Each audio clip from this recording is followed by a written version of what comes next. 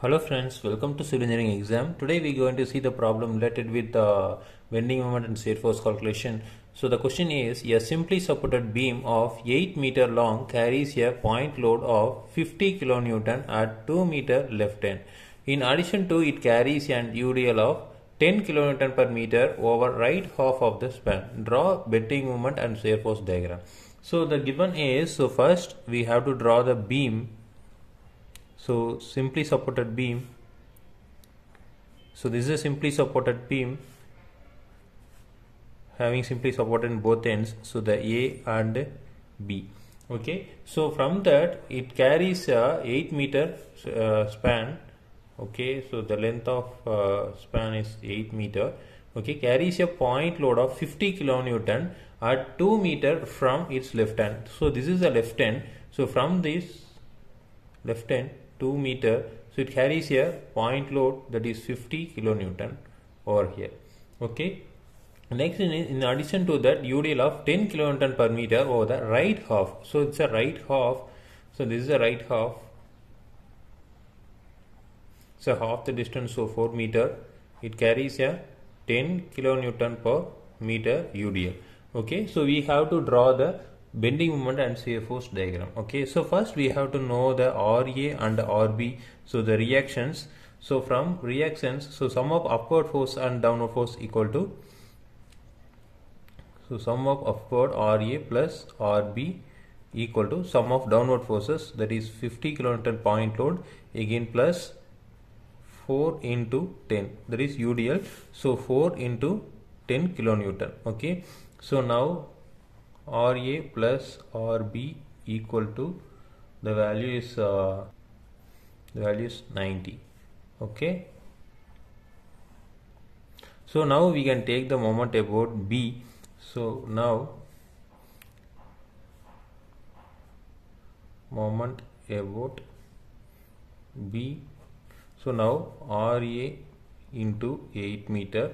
Okay, so this is clockwise force, then minus 50, that is anti-clockwise force, 50 into the distance is here 2 meter, 4 meters, so totally 6 meters. Again we have the UDL, so minus 10 into the 4 distance into distance by 2, that is 4 by 2. Okay, equal to 0. So now we can take 8 RA equal to 50 into 6, 50 into 6 is minus 300. Again minus, this is 2, so 10 4 into 8, 80 equal to 0. Okay, now 8 RA equal to 380. So now RA equal to 380 divided by 8. So now RA equal to 47.5 kilonewton. So now we already know the relationship RA plus RB equal to 90. So now we can substitute over here.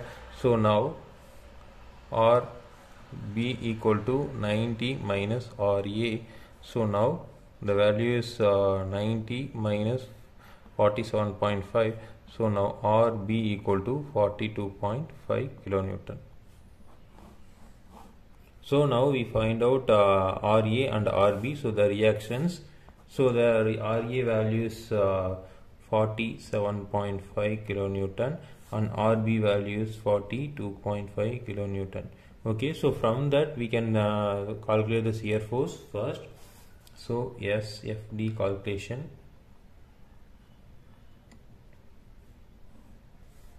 So now we can take this, this is A portion, then this is B point.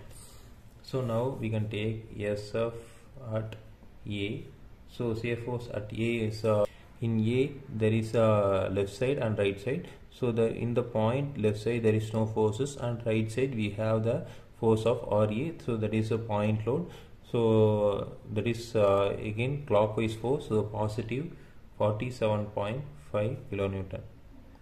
Okay, so now SF at, this is, we can take C, SF at C, In the C right, so left side there is no forces, and we can take right side, so there is a 50 kilonewton downward force over here. So now the 47.5 minus 50, so that is 50 is anti-clockwise, so we can have 2.5 minus 2.5 kilonewton.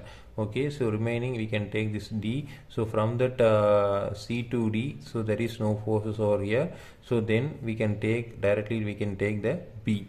Okay, so now SF at D, that is same 2.5 kilonewton, because there is no forces over here. After that we can take the B, so SF at B, so in that we can take left side, SF at B left side. So left side we have the force of 10 into 4, okay, minus 2.5 again. So this is left side, this is again anti-clockwise force, minus 4 into 10, so that is again minus 42.5 kilonewton. Okay, so after that we can take SF at B right side. So from that right side we can take the clockwise force, so minus 42.5 again plus clockwise force 42.5 is over here, so that we can have the 0 value. Okay, so now we can draw the diagram. So from that the positive 47.5, so again the up to C it having same, then it will come under minus 2.5, so that is 47.5 here minus 2.5. okay, so it will be maintained till D. okay, after that we have the minus 42.5, so here minus 42.5.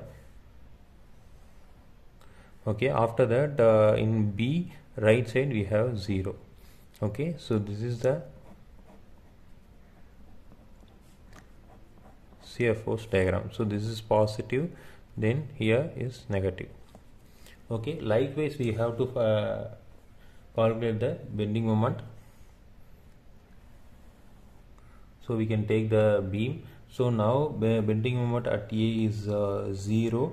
okay, and another thing is we can take bending moment at C. So in the bending moment at C, so we having the forces of RA and C value. okay, so now we can take RA into the distance, that is 47.5 into 2 meter.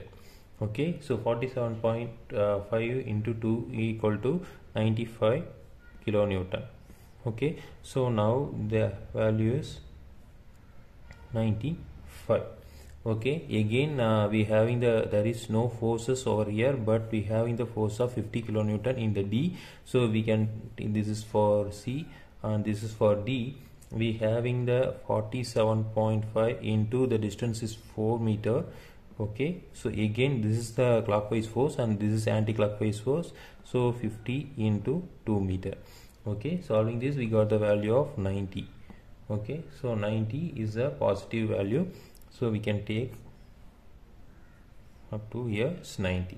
okay, so after that we have to know the bending moment at B. so bending moment B, so we having the RA 47.5 into 8 meter. again we having the anti-clockwise force 50 into, so the distance is 6 meter. okay, again minus, so the value is 4 into 10 into 4 by 2. so solving this we got the value of 0, because so this is 380, this is 380 to 0, so we have 0 over here. okay, so this is the positive bending moments.